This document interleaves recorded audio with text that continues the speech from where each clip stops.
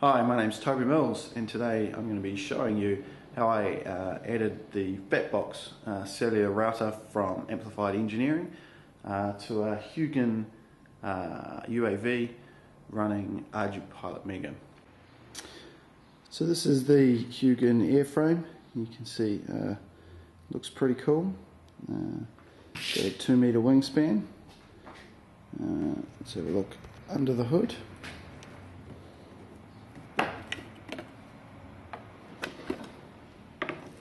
You can see in here we've got our APM Ardupilot Mega 2, and over here we've got our Fatbox, which I've mounted upside down.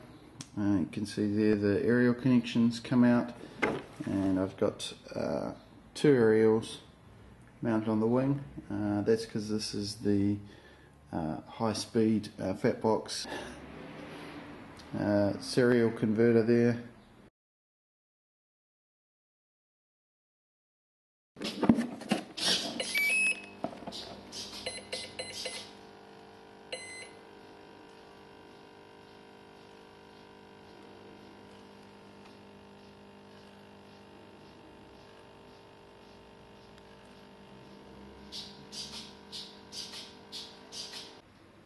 So the Fatbox has built-in dynamic DNS, which means every time it fires up, it registers its DNS new IP address with the DNS provider.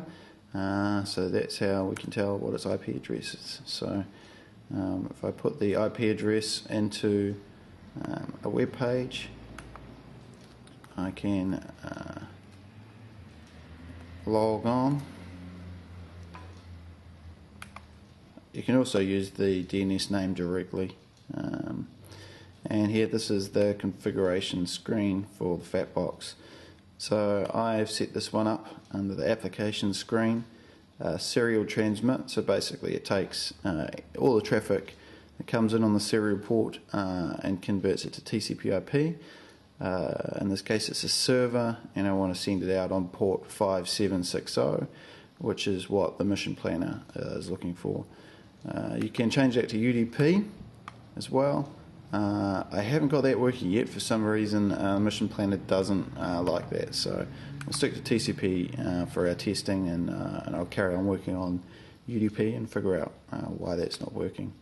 Under the serial configure, basically you just tell the Fatbox how fast your serial port is. So I've got that set to 57K.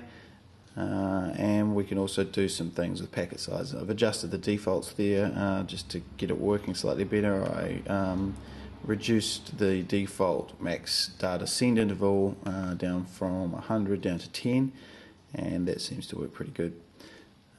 So that's pretty much all you need to do to configure the Fatbox, other than on the first screen.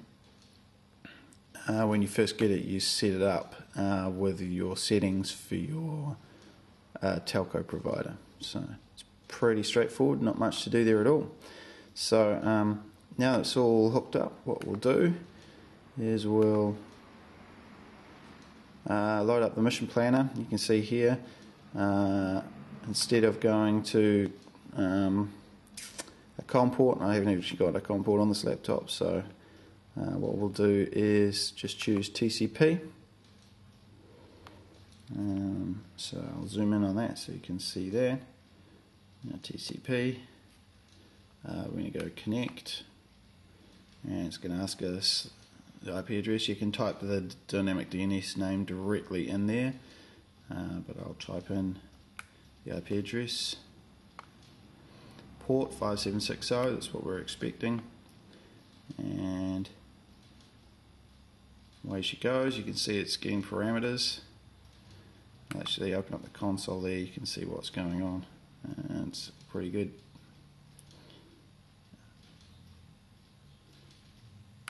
It's actually done. So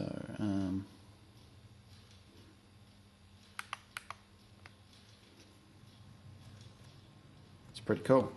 So now if I can do this, if I move my plane up and down, we can see that it's responding accordingly. It's probably a little bit more latency than what you get from an XP. I can't really tilt it on this, but you can see there that everything is working the same as what it would if you were connected via an XP. If we go to the flight planner, I've actually got, I can read in the waypoints that were there from before. It's just going to give me the same ones back again. There you go, it's done that pretty quick. Configuration screen, you can do everything that done, so it's pretty great. So the next thing I want to show you is what else you can do with the Fatbox. This is a VivoTech IP camera. It's got pan, zoom and tilt. Weighs about 300 grams, so it's actually pretty light. It's a high quality camera. It's got 10 times zoom, optical zoom. They don't actually make these anymore, but they do have some alternative models. This is model number 622, I think. Yeah, great little cameras. So we're going to try adding that to our Fatbox and see what happens.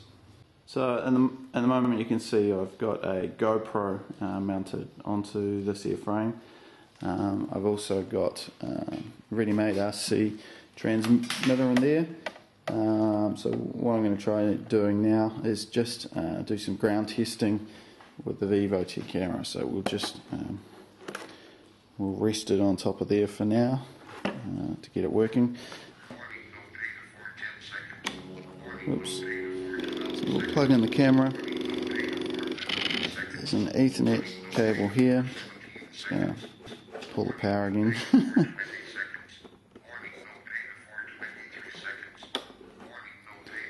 Cool. So that's plugged in now. So that Ethernet cable goes up there into the second Ethernet port on the Fatbox. So you can see it's powering up there. This will actually run off a 4S battery, so 14.8 volts. Seems quite happy on that. You can see everything's firing up there now. So what we'll do, jump back on the PC. The Fatbox will have a new IP address now, so we'll have to look that up and see what it is. Okay, so I've looked up the IP address of the camera using dynamic DNS. Pop it in the mission planner again. Reconnect. And it's all good. Yep, so we're back in business there. Now I'll shoot back over. Now what I've done is I've put the camera into what's called a DMZ on the plane, which is like a private network, and then I've exposed the ports that the camera uses to the internet. So because the configuration for the Fatbox is on port 80, I'm going to put the camera on port 81, and you can see it comes up pretty quick. And I'll just turn off sound because it's got a microphone in it. So you can see there I am, pretty scary. And the cool thing about the this particular camera is you can just click on an object and it will move and center that object in the screen.